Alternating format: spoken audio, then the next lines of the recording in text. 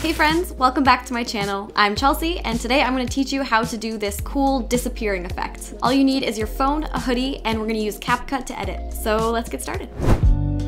This is a still shot, so we'll use a tripod to keep the camera steady. For recording the video, we don't want our face showing since it would make the transition less seamless. So instead, we'll put up the hood, turn away from the camera, and then jump.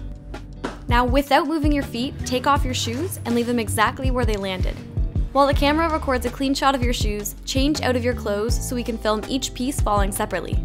I like to pull my pants over the shoes to keep them in place, or tuck them in if you're wearing shorter shoes like sneakers, then step to the side and let them drop. Do the same with the hoodie. Position it like it was when you jumped, then drop it like it's hot. That's it for filming. Time to put on my editing pants.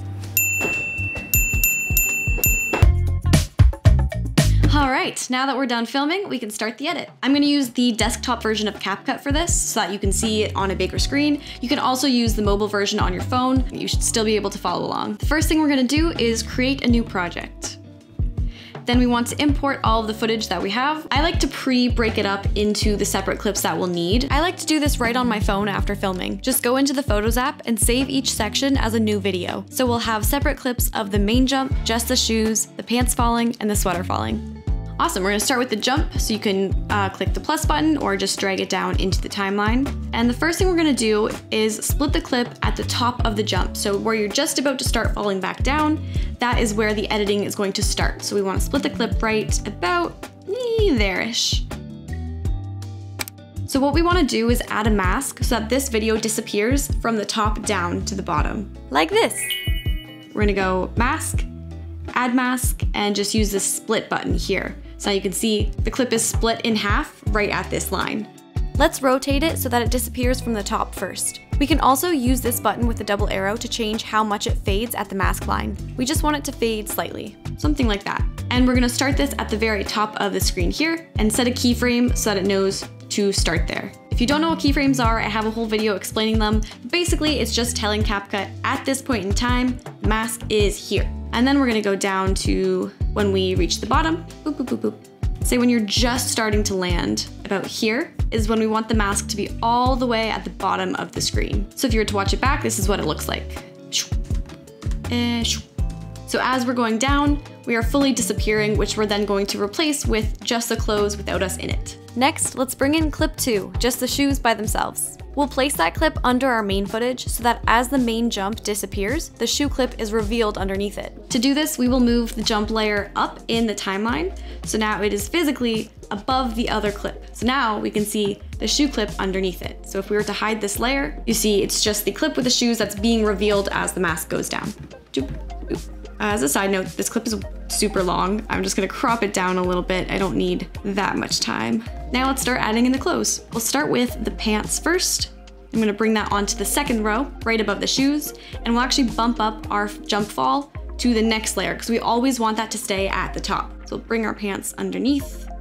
And as you can see, there's a bit of a problem because you see me holding the pants. So we wanna isolate just the pants from this clip. To do that, we're gonna go to Remove Background, Custom Removal. I'm gonna use the Smart Brush tool for this, which means you basically just click on the object and it finds it really well. The Smart Brush is part of the Pro subscription, but if you want to do it for free, you can just use the manual brush instead. So instead of drawing a line on the object, you'll just have to color in the full object as accurately as possible. Zoom in, take your time getting it right to the edges, and this method will totally work. It's just not quite as quick and easy as using the Smart Brush. And then to save the effect, you're just gonna hit Apply. Now the effect has been applied. Oh, and I knocked this off balance. I'll just drag that back into position. So you can see that if I turned off the bottom layer, it's just the pants. Nothing but the pants here. All right, so now we need to align the pants falling with when they're moving down in the main clip, or rather when I'm starting to crouch down after jumping. And then we just want to crop the beginning. We don't want anything to go past this split right here where everything starts. All right, let's add in the sweater. We're going to bring the sweater down to the third layer, move the jump up again. And same as with the pants, we're gonna use the custom removal tool. I'm gonna use a Smart Brush to paint out just the sweater. Oh, if you get any of the background or anything you don't want, you can use the eraser tool or the Smart Eraser tool and just click on that. It'll get rid of it. All right, I'm just gonna sleeve here. And be sure to click apply. And there we go, now we have the sweater falling as well.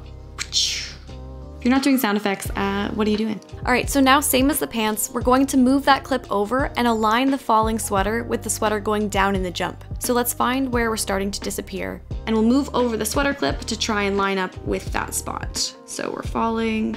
Oh, too far. Let me zoom in a little bit, get more accurate. Something like that.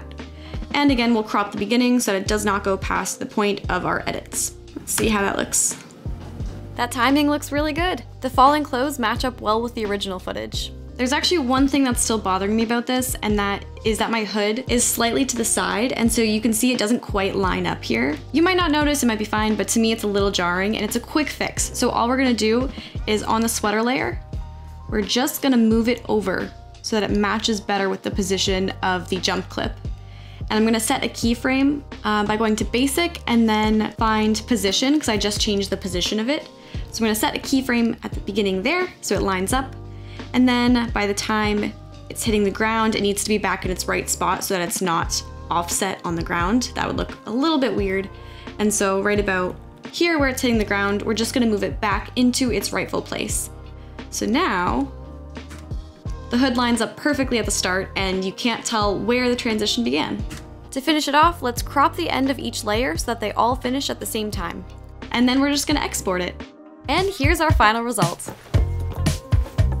Now you know how to disappear into a pile on the floor. That's the dream, right? Thank you for watching. Don't forget to like and subscribe, and I'll see you next time.